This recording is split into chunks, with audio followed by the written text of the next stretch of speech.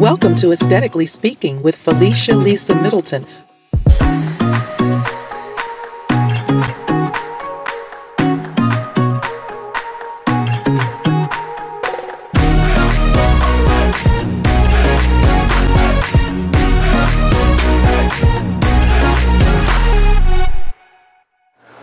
Welcome back to Aesthetically Speaking, where we are building conversations about Philadelphia's locations. This season, we are talking about finding and building your tasty spaces within the city of Philadelphia and beyond. And today we have Jackie Ball again, and we are so happy to have you back again in season 2. We had you here for season 1 talking about gentrification, and I'm excited to have you back again to talk about helping individuals find the proper space for their restaurants. Just before we begin, introduce yourself, tell us a little bit about what you do. So thanks for having me, first of all, and I am Jackie Ball. I'm a realtor for Long & Foster. I'm with the Art Hurling team, which is in Bluebell. However, I work throughout the Philadelphia area in Montgomery County, and I essentially work to find the appropriate residential and commercial space for my clients, and that includes those tasty spaces. Love it. I love it. And I love the fact that you said finding the appropriate one, because that's very important. It's one of the things that I try to talk with people about. People may come to me sometimes and they say they want to open a restaurant, but they don't know where to open it. And I always tell people, call a realtor. I mean, there's a reason why we have professionals around. Right. You guys are skilled in not only how to purchase the right facility, but where to find the right ones for what the person wants to do.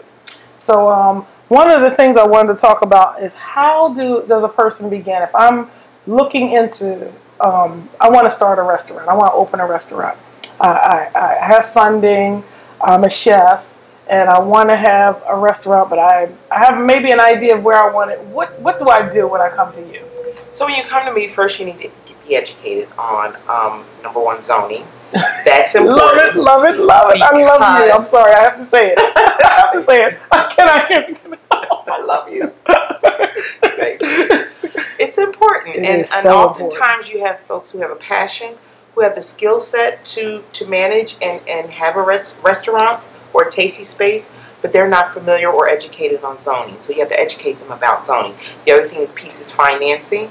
And then getting down to what's your budget. Okay. Besides your budget, the location. What type of market do you want to draw to your space? Mm-hmm. And if it's one where you want those folks who want a quick bite to eat, then you've got to be in that area where it's not family oriented and everyone's looking to sit down and cook their own dinner at night. You want to have an area where they're looking for a quick bite to eat, right? Mm-hmm. If it's an area where you want to have the full family dinner, maybe something that poses a robust family dinner, then you've got to make sure. So what it is that you serve goes hand in hand in where you service. I love it. I love it. I have to say it again. I'm so glad you just said that about zoning.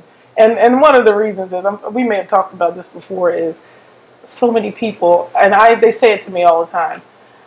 I'm looking to open up a restaurant in this space, and I said unfortunately at this point a lot of times they've already rented the space, and I say, okay, well, we want to just check the zoning, because as soon as you call me up, people sometimes don't even know it, but I'm on the computer looking up the zoning while you're telling me where it's located. And they say, well, it's zone commercial, but that's not the only thing. You have to go a couple steps. And unfortunately, in Philadelphia, when you're opening up a restaurant, you have to take it a couple steps further, because not only zoned commercial, the fact that a restaurant has to be allowed to open in that commercial space, because everything that's zoned commercial can't be what you want it to be. But also, there's different zoning for takeout, eat-in. And I mean, so they take it to another level in Philadelphia. They classify the type of food facility that you're going to open up. And I have had a couple of people that had restaurants that were in spaces that unfortunately were not zoned for takeout, and they wanted to have a takeout restaurant. So that's very important. Zoning is very important. And now you said something else that I think is the key: budget. Budget. Earlier in the season, we talked with someone about financing. How does a person know what to use for their budget? Well, essentially when they come to me, the first budget question is, how much do you have and want to spend. Okay. That's the first budget question. It's a realtor that we have. A financial lender or financing company is going to have a different budget question than I'm going to have. Makes so sense. my budget question for them is going to be, how much do you have to spend? And how much cash do you have to spend? And is this all being financed? Those are the budget questions that I pose to my clients. And oftentimes, like you said, they put the cart before the horse. If they're not purchasing outright, or if they're not having financing done to purchase, then they've gone and they've leased prior to. So budget is important, that I need to know how much you want to spend. They also need to know that in purchasing a commercial space, even a restaurant, there's a certain percentage you need to have to put down on that space. And so oftentimes if they're purchasing, they're not aware of that percentage. That's the other area that I educate them in. If they're leasing, then I need to know, what steps have you taken so far? And like you said, oftentimes they've already leased the space. And so I've got to backpedal, right? And deal with the zoning. I've got to deal with the budgeting. And oftentimes I have folks who come to me, and again, they have the know-how, but they don't have the funding. So now the next budget step I take is to find them the appropriate lender for them if they don't have any funding of their own, if they're going to purchase. And then sometimes even with leasing, there may be investors who want to invest in that venture with you. So that's another avenue. So education of a buyer who's going into a tasty space, it's from zoning to budgeting from the realtor's perspective. And then the next thing you want to do is find that space for them once they have the preliminary items lined up. And that makes sense. But by the time I get them, hopefully they've talked to you, they've talked to a financial person. And that's the whole idea of these shows, is to help people understand the process. Because before you come to me, I mean, or maybe even while you're consulting with me, it's good to talk with a realtor. To me, it's very important to talk to a realtor. Because although I know a little bit about real estate, I don't know the level that you know. There's no way I can know. There's no way I can know the market influxes. You know neighborhoods. You know towns. So you would know, the whole purpose of being in real estate is to understand locations and the types of buildings and what they're going for and what they'll yield, that kind of thing. And so I think it's good. I want to stress so much to people when you're opening a tasty space. Talk with a realtor, but also let the realtor educate you. Don't think you're smarter than the realtor, because a realtor like Jackie, who is educated in zoning, is so important. Zoning will stop you from doing anything. I'm sure you've dealt with zoning board of adjustment. You know, you deal with somebody who may have gone ahead and signed the lease, or may have gone ahead and decided, you know, they want this building no matter what. No matter what. No matter what. And sometimes there's nothing wrong with that. Right. Because you may have a building that's in the perfect location and it's not zoned. So you have to go through the zoning board of adjustment, which is a long process, and you deal with neighborhood input, and then you deal with talking to a board that's almost like a court. So these are things that if you don't mind going through that process, that's one thing. But if you make the wrong decision with zoning, you could end up in front of those people, and you've already purchased the building, or you've already gotten yourself in a lease, and now you got to deal with people making decisions for you. And I've seen it where people get turned down, and they've spent money, and they're investing, and unfortunately they just get shut down. And it's sad. It is sad. It's a large amount of money that you put out for a restaurant. So you want to make sure that you educate. You let people educate you. Learn as much as you can. Don't think you're smarter than everybody else, because there are reasons why there's professionals around. And we're here to help people. Now, when you're renting, we talked about leasing, renting. What are some tips that you can give people lending? Some people don't even know if they want to lend or whether they want to purchase. They may be in a situation where they can do either one. What are some tips you can give people to know which direction to go in? So it depends on how much they have financially, and how much cash they have at hand for their down payment and so forth. But if they're renting, one of the things they want to look at is negotiations. So that's where I come in. Because whoever is going to lease a space, right, I can negotiate with them. So let's say the space needs some upgrading.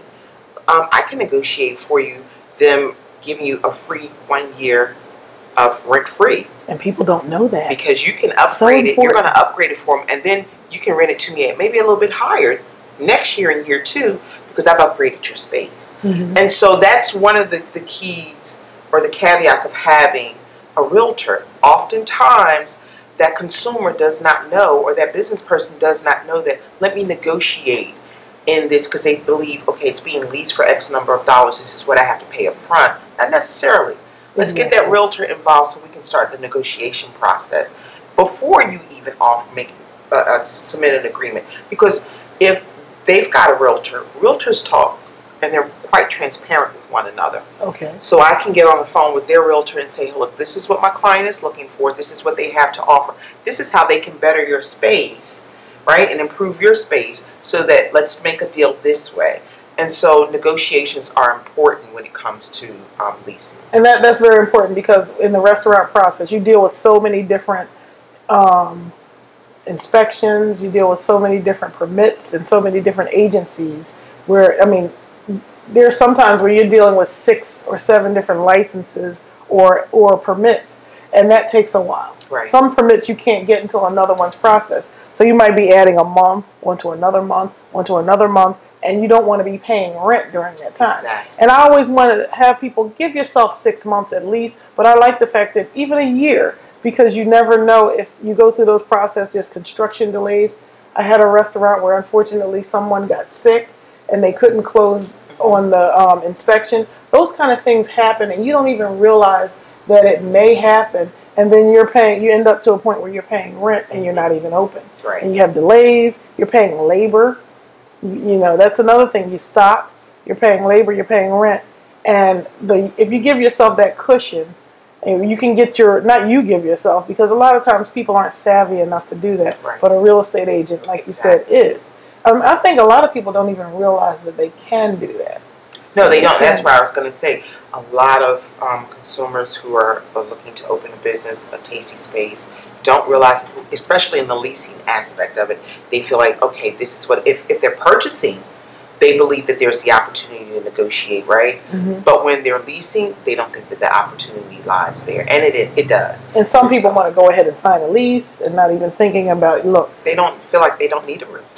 I don't know. And see, when I hear that, it scares me a little bit because that's telling me you think that, and I don't know. I don't like to hear that. I know that if you get a good realtor, you get someone that's going to be your partner in what your project is. To me, how can you say you don't need a realtor when you're, especially in a business transaction? That's almost as bad as saying you don't need a lawyer. and for me, from my perspective, what I tell my clients is, what I'm here to do is make that business transaction a seamless one, as seamless as possible. Those bumps in the road that you would normally experience, I may experience them, but I'm that buffer between you and that experience that you're going to have and eventually leasing that property. I'm the buffer. I can make it seamless for you. And you can find issues that they might not be able to find. And there's a lot of issues that we can run into that we see, you know, in zoning and some of the title issues that might be on it. You know who to call, you know who to deal with, you know how to. And one of the things I used to love, I shared when I first went into business, I shared a space with a realtor. This is why I have so much respect for realtors. I love being around them in the professional environment because they educate me. I used to constantly go to the realtor that I shared a space with and ask her, can you look up this building for me? You know, I need some information about this building. Realtors have access to information that we, as architects, as engineers, construction workers, you don't have access to that. And I'll give you an example. I was in a space recently, and the realtor had access to the space. The realtor allowed the contractor to get into the space, but the potential renters couldn't even get in. And so the contractor can look at the space, and they can tell them information that they might not know. So that's exactly. And the thing is, like you said, we have access. The key is we have immediate access. Yes. You have, because that's a good point. Because they said the realtor was able to give me access and the contractor, but they said we can't go in there. We can go in, but we can't have the key. We can't have the code, but you can. And they were a little bothered by it. But this is where, you know, there's a reason why, because if you had a realtor and you're letting the realtor take care of this for you, then you can go ahead and have access. They didn't have a realtor; it was the owner's realtor. You have to have your own representative. Right. And let me tell you what often happens is, because you mentioned that the owner's realtor will sometimes, and this is what those who are looking to lease properties for tasty spaces, they get talked into using the owner's realtor, which is not good, because again, that dual representation, it means that now I've got to kind of divide myself and have your best interest at heart, and that's difficult to do. I didn't even know that could happen until I was stuck in the middle of a dispute. And dual agency exists. I said, oh my God, isn't that a conflict of interest? And the realtor was like, no, actually, I represent the buyer and the seller. And I was stuck in the middle of it because there was some issues with construction and some things we had to do with permits. And I was flabbergasted that you can actually have a representative represent the owner and the buyer. Exactly. And that, like you said, that's an uneducated person getting themselves into something that they didn't even realize. And just call up a realtor, call them up, tell them what you want to do, and discuss it with them to see if maybe this is the right person for you. Now, what would be some advice you would give a person who's looking for, they're willing to get a realtor, so they're looking for a realtor. What are some things you would offer a person as a realtor if they're trying to find a tasty space that might be above and beyond what a typical realtor would offer? I would say, and this is what I say to all of my clients, have a plan A, B, and C. So I help them, unlike other realtors. I go a step beyond and I help them develop that plan A, B, and C. Because plan A may cause you to have a bump in the road. Okay. Plan B may have a half a bump in the road. And plan C could get you smooth sailing. So what I offer outside of what everyday realtors offer is I help you with the planning. Mm-hmm. I am the planner. It's not just finding you the place that you're looking for or the space that you're looking for. You come to me with your ideas, your plan, and you tell me what you're looking for.